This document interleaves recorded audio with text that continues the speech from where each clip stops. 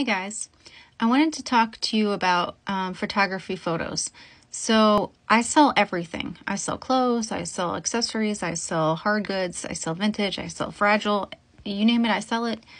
I can sell your child if you'd like. Just kidding. Don't report me. Anyway, I just wood burned these felt hats. I just sold one similar to this one. I did sunflowers on that one. It sold like 2 days after me listing it. I bought a bunch of the felt hats on like Temu or like Shein, whatever, for like $10 a piece. And then I wood burned them and then I embellished. This one I added ribbon and some faux feathers and I put wild and free. This is a landscape one. The last one I just sold on Poshmark was sunflowers that I did. And I have a few more I'm doing.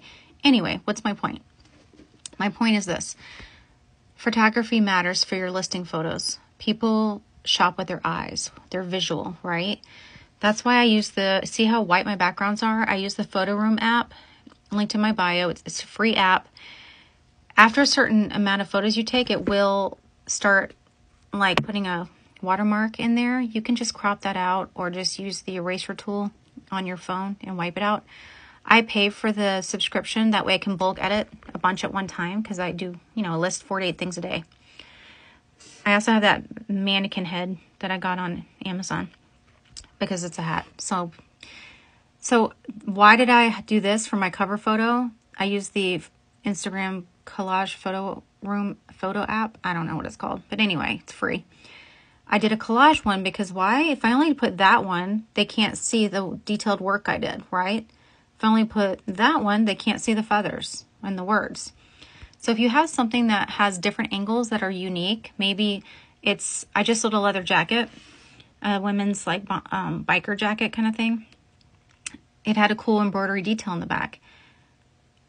I want them to be able to see the front and back. So I do a collage photo with the front and back so they can see what they're getting. That way they click on your listing and look at the others, right? So just a thought, you might want to do a collage app for some items. Don't do it for everything because it looks a little cluttery, right? But I think it's a helpful tool to use, and I prefer clean white backgrounds, but some people do gray or wood grain. That's fine. I just wouldn't recommend doing anything with a pattern because it competes with the item. I was shopping for something yesterday on Mercari, and I really liked the item, but the pattern on the background was so crazy. I was like having a hard time comprehending, so I just scrolled past her. Just a thought. Helpful reseller links are in my bio.